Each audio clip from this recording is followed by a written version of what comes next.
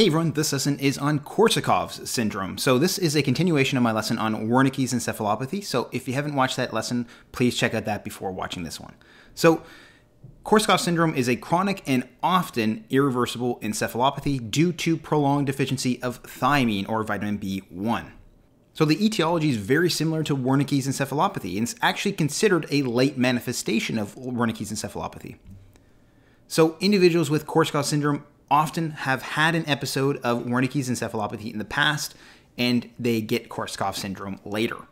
So because Korsakoff syndrome is due to a prolonged deficiency of vitamin B1, it occurs in patients with poor nutritional absorption, intake, or loss. So if you've watched the lesson on Wernicke's encephalopathy, you're going to see that this list is the same. So anything that leads to a deficiency in thiamine can theoretically cause Wernicke's encephalopathy and Korsakoff syndrome. So some of these include anorexia nervosa, hyperemesis, prolonged fasting or starvation, GI surgery, systemic malignancy, transplantation, hemodialysis or peritoneal dialysis, and AIDS. So again, you have to have prolonged deficiency of thiamine to have the sort of damage we see in Korsakoff syndrome. But the one I really want you to take away from this slide is chronic alcoholism. So chronic alcoholism is likely the most common cause and probably the causes the majority of Korsakoff's syndrome. So again, chronic alcoholism causing Wernicke's encephalopathy and eventual Korsakoff's syndrome. So again, prolonged thiamine deficiency leads to damage to the brain. And more specifically, the areas in the brain that are damaged are the mammillary bodies and the medial temporal lobe. So if we take this brain here and turn it and look at a coronal view, we can see here are the medial temporal lobes, and here are the mammillary bodies right here.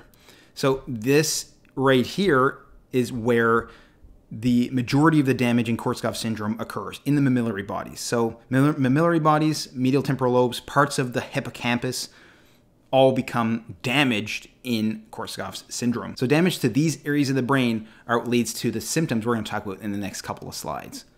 But before I move on, I want to talk about what does thiamine do specifically? What is the role of thiamine? Well, thiamine is required for the functioning of many different enzymes in the body. Some of these include transketolase, pyruvate dehydrogenase, and alpha-ketoglutarate dehydrogenase. So these enzymes are incredibly important in energy metabolism. So if we don't have thiamine, we can't metabolize our energy substrates properly. So this is where the biochemical cause of thiamine deficiency comes from. We don't have enough thiamine, we don't have proper enzymatic functioning.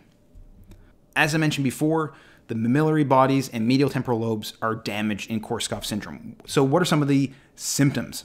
So some of the symptoms include confabulation. So confabulation is like the classic feature of Korsakoff syndrome, but it's not present in all cases. Well, what is confabulation? Confabulation is when individuals with Korsakoff syndrome can't remember things properly, so they make up memories. They make things up to fill a story.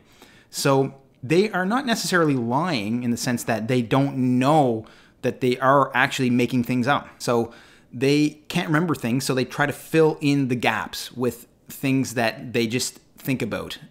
They could be seeing things in their environment that are being used to fill a story or fill memory gaps. So confabulation is the classic feature, but again, not present in all cases. And another key component of Korsakoff syndrome is marked and selective anterograde and retrograde amnesia. So anterograde and retrograde amnesia, what are these? What does this mean? So retrograde amnesia is essentially memories before, and anterograde amnesia is memories after. So before and after what? So really it's the damage in Korsakoff syndrome. So when they actually develop Korsakoff syndrome is kind of the middle point you can think of. And anything before that, they can have selective retrograde amnesia where there's certain memories they can't remember, they've lost. And after Korsakoff's syndrome has occurred, memories that are formed and developed later, they can lose these as well. So they can lose both retrograde and anterograde. And they don't lose all, they lose some, and it's oftentimes marked. And this all fits in with confabulation. They make up memories to fill in the gaps from their retrograde and anterograde amnesia. So they're not necessarily lying because they actually believe the memories, but they're just made up memories. Another symptom of Korsakoff syndrome is apathy. So apathy is lack of caring. So they don't really care about things the way they should. But what's normal in Korsakoff syndrome is they have normal and intact sensorium. So normal and intact sensorium is essentially their senses are normal. Their sight, hearing, smell, taste, touch is all normal. And their other cognitive skills are relatively normal.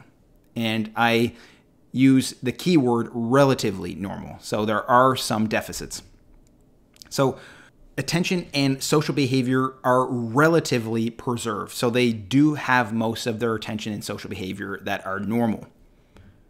Because of the damage to the brain, the anterior and retrograde amnesia, they can develop dementia. So Korsakoff's dementia.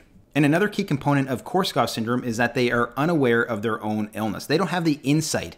They don't seem to know that they have a problem. It all fits in with confabulation and apathy. They confabulate, so they make up memories, but they don't know they've made them up. They have apathy, so they don't really care. This all ties in with they're not really aware and they don't seem to know they have an issue. So what is the treatment for Korsakoff's syndrome? As I mentioned before, it is an irreversible condition. So a lot of times, individuals with Korsakoff syndrome rarely recover. And they oftentimes require supports. So because of a lot of these retrograde and anterograde amnesia and some of these other cognitive issues, they may require social supports in the community. There is some evidence that suggests that there may be some improvement with acetylcholinesterase inhibitors and memantine. So acetylcholinesterase inhibitors are a class of medications we can use to treat dementia. And memantine is also used for moderate to severe dementia as well. So these have been shown to show some improvement, especially with regards to some of their other cognitive skills like attention and maybe perhaps memory as well, but it doesn't necessarily fix all the underlying problems. So if you want to learn more about other neurology conditions, please check out my neurology playlist. And if you haven't already, please consider liking, subscribing, and clicking the notification bell to help support the channel and stay up to date on future lessons. And as always, thank you so much for watching, and I hope to see you next time.